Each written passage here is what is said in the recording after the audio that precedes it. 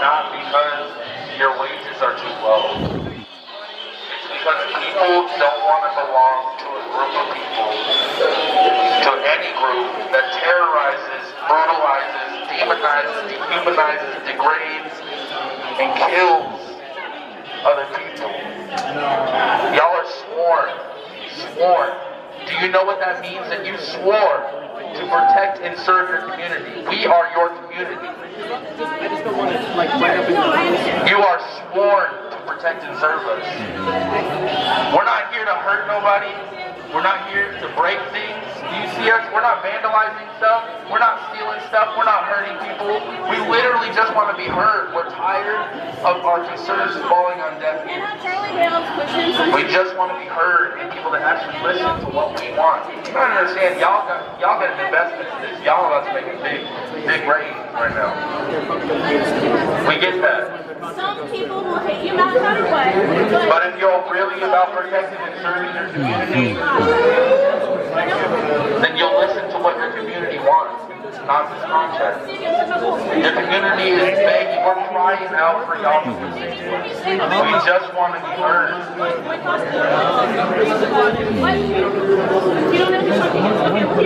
Hello. Being heard is one thing.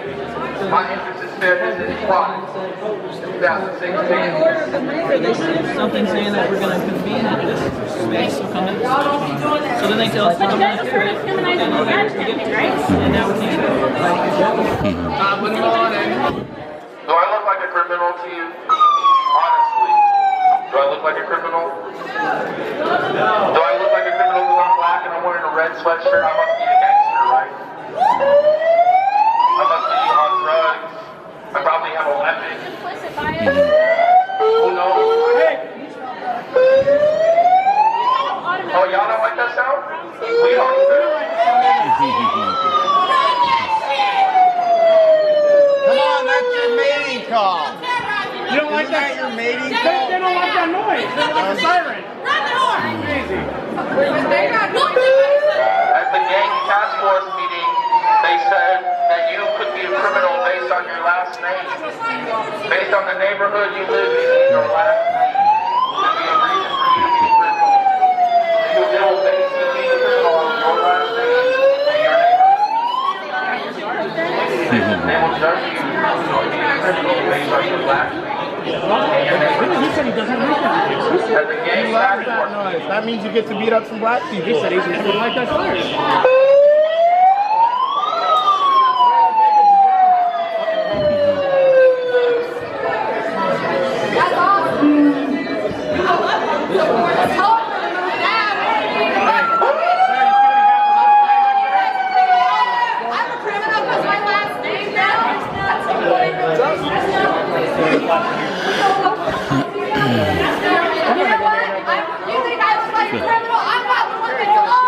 Hey, I like your hair though.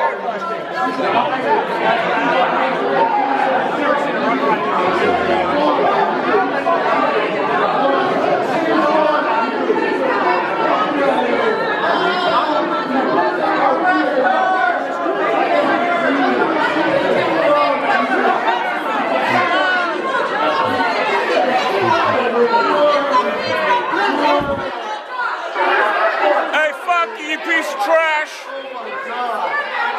Oh my God! You're wearing a murderer's name?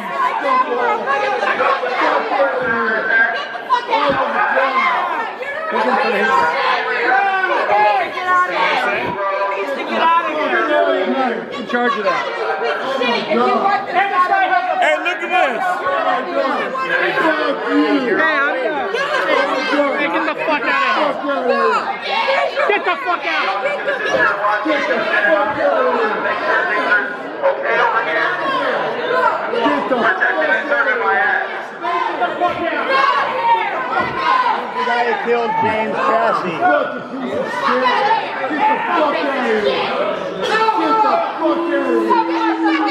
Yeah, you fucking piece of trash! You like people that fucking beat up mentally ill people, you fucking piece of trash! Get the fuck out! Get the fuck out, you sorry sack of shit! How dare you fucking leave that fucking damn me! See that, y'all? They sent in a murderer cop right into our group.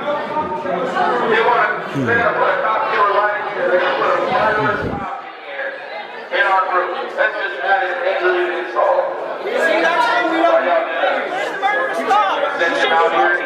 You literally kill the black person. You're gonna send them into our group of Black Lives Matter people. What is nice up behind me? Y'all just think this is Nice up behind me. I'm gonna get scared. You don't realize how I'm gonna fucking curse people.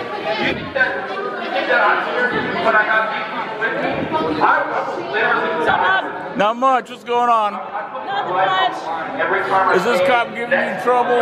Hey, They ordered me 2 feet away from their faces. oh, get away from their faces. But they're public and they're a public officer. Don't put that in his face. What? Give you a lawful order. Don't put that in his face again. Don't videotape his face. Don't put it in his face. Why? Because it's offensive. It's like you wouldn't want it in your face. I'm telling you not to put it in his face. But it's totally legal. I'm telling you, don't put it in his face. I'm not going to tell you again. Fucking coward. No, they aren't. Yeah.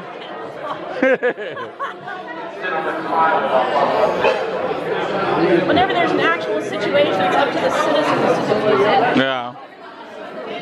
Y'all proud to be part of the organization. A gang of people that brutalize and kill.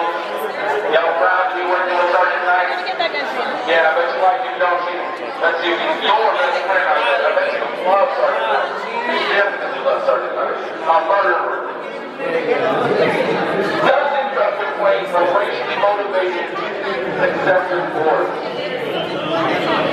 All of these complaints that are racially motivated are, someone can call a brother. Y'all are brothers. Y'all look out for each other. Y'all look out for your community that you're sworn to protect and serve. That's embarrassing. How dare you call yourself protectors? Peacekeepers. Peacekeepers. You know that every single protest that I've ever led has been peaceful on our part. The only time there's ever been any instance of violence is when y'all show up and right here and beat us. My friend Eddie, my first protest I went to, we got the shit beat out of him by police officers. Several of them with their batons. That's protecting his service? Was him taking another step forward onto that bridge really worth an ass whooping? Because that was going to hurt so much for him to take one more step and y'all think that you should just beat the shit out of him. You know, I feel like I don't remember, I didn't see the officer's name, but the shit happened. Nobody voted no!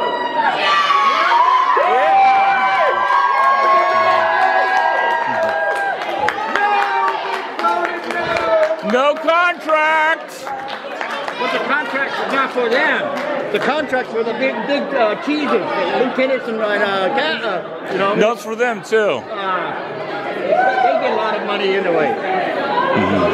What they should be doing is going down to those 2 guys that robbed that Milwaukee market and hunt them down.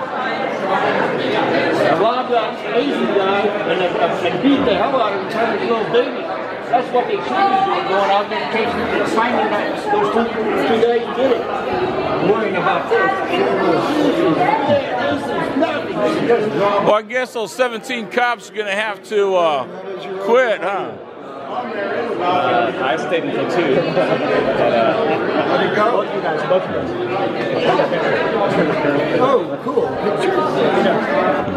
They didn't bring up They didn't bring up the barber. So that means that it got shot down, right? That was just one boat, I guess, so far. Yeah. Well, one of them's not there. Maybe.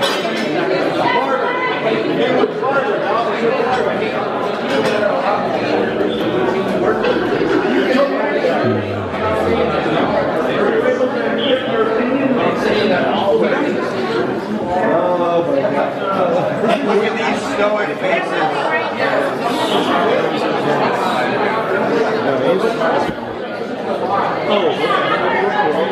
Was there any reaction? They took an oath to take uphold their land by the law. They took an oath. Over the Constitution. Well, they took an oath. Yeah, they go and try to catch them guys.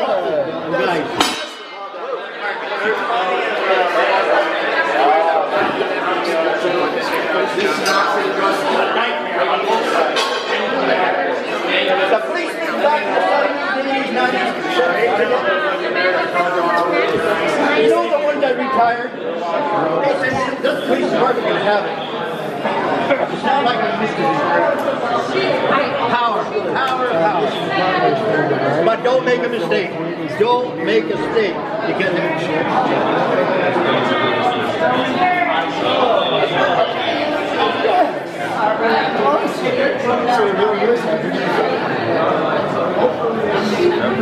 I'm an anarchist, but I do believe in the concept of policing, but only policing certain crimes. I do believe even Where's Greg? people would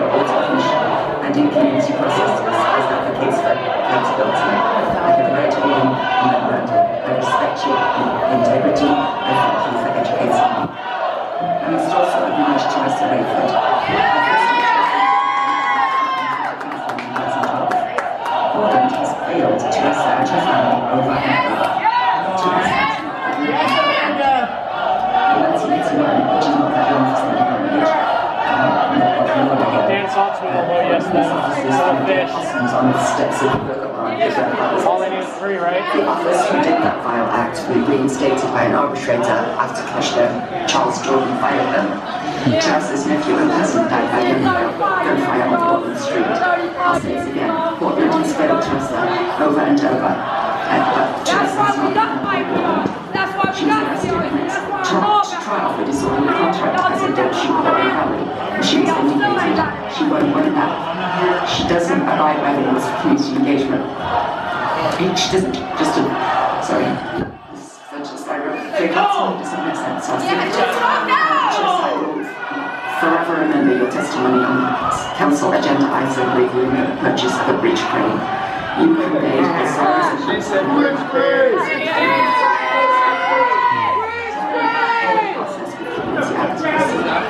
you are a warrior for justice. Especially younger Portlanders and communities of color.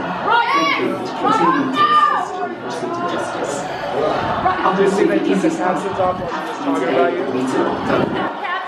I received dozens of emails like this and phone calls urging me to wait to let the new mayor address the contract. Many of the people who I respect most in the entire world as well as in Portland have contacted me urging me not to ratify the contract. I agree. Way too many Portlanders have died in incidents involving the police bureau. She's going to vote yes. People including James Chassie and people of colour such as Why do you say the vote is the easiest? every life and every life is tragic and many are avoidable. This is something some of what I've heard in hearings and what I've read in written testimony.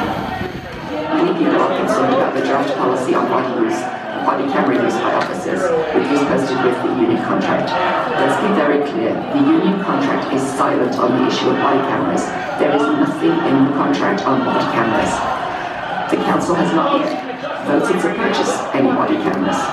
We directed the Police Bureau to research the issue and to return to a full council hearing before proceeding to purchase any cameras.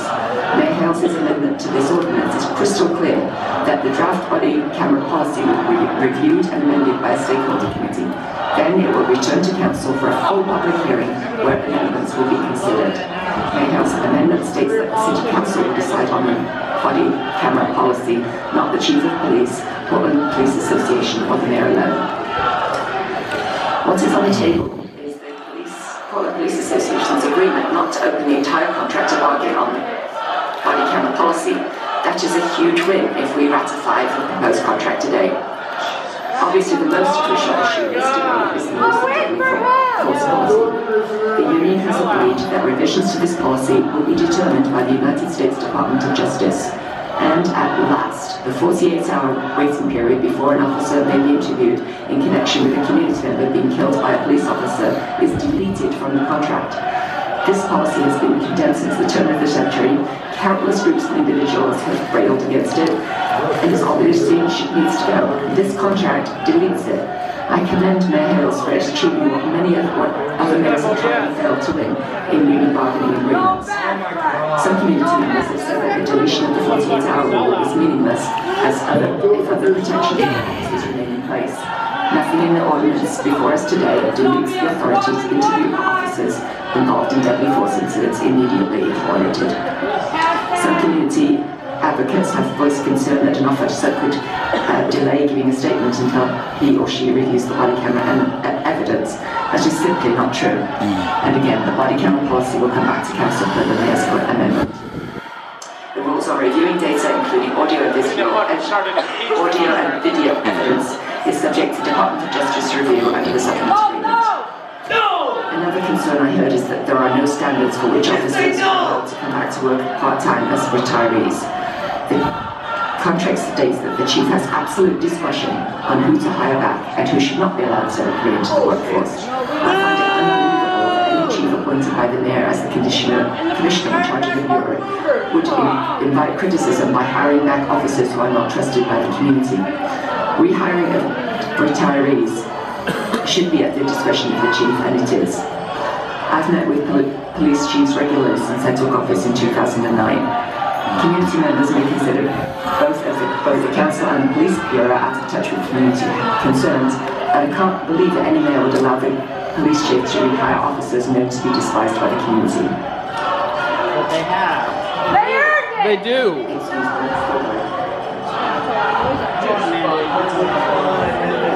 God, this is taking forever, just say it. In Yorkshire, England, where I grew up, there was a saying, why borrow trouble? Bureau directors, including police chiefs, are hired for their connection to all of our communities in Portland. While I understand community concerns about retirees, I don't believe that concern is enough to compel me to vote against the package. Another concern I recognize concern is not enough to far enough to mandate.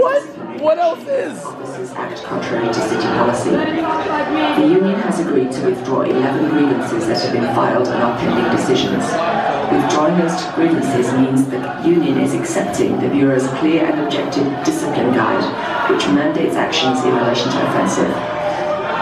The use of the discipline guide has resulted in stiffer penalties for infractions than the previous benchmark of past practice. Since Mayor Hales took office, 12 officers have been terminated or resigned in lieu of termination. Officers who resign under pressure of discipline or who are fired in response to their actions lose their accreditation.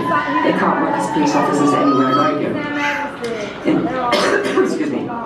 And in the cases where the arbitrator has ruled that the city must continue to employ an officer who the chief and the mayor have filed, those officers are now assigned to work where they will never interact with the community on the streets. The acceptance of the discipline guide by the union is a significant win for our community and the police commissioner, Mayor Hales. And the discipline guide is not part of the contract. If the police chief, mayor, council or community members want to change it, that can be done administratively rather than being bargained in contract negotiations. Arbitrators have ruled in favour of the Portland Police Association's contract multiple times on multiple issues. Many community members recognise this and would like to see the contract changed to send conflicts to the Civil Service Board rather than the arbitration process. I share that desire. This is one issue on which I agree we didn't get everything that we wanted. Should we reject the whole package? Yes! Fuck yes! In union negotiations, the final decisions are never all on one side or the other. The final package before the Council today reflects that reality. The agreement recognises that changes to the independent police review process and Citizens Review Committee's hearings to consider appeals to the IPR are pending. It recognises the role of the US Department of Justice on those processes. It continues to recognise... I agree with community concerns about this section of the contract, and I will continue to advocate to address those concerns when the independently elected city auditor decides to move forward with their reform package. I don't see a compelling argument to delay contract ratification on that issue. So in summary, there are several sections of the contract in which I share community concerns. There are several sections of the tentative agreement on which I believe community concerns are misinformed. And there are some where I believe the contract addresses the concerns and gives the Council and the community long-held wins. So the question I've asked myself over the past month is, why do this now? Why not support the position of community advocates who unite in asking the Council to delay their decision on the contract until Mayor Wheeler takes that leadership helm of our city? So the core question is, what is the cost of voting to approve this contract or not? And I'm not talking about the cost in dollars. Council was clear this spring when Mayor Hales proposed the surcharge on the business income tax to pay for the 4% raises for all officers. And along with other commissioners, I assessed the monetary bill of over $9 million in ongoing resources too high, when we weren't also buying changes to the contract. Now, the bill is around $6 million, with significant concessions from the police union on crucial issues such as I've just described.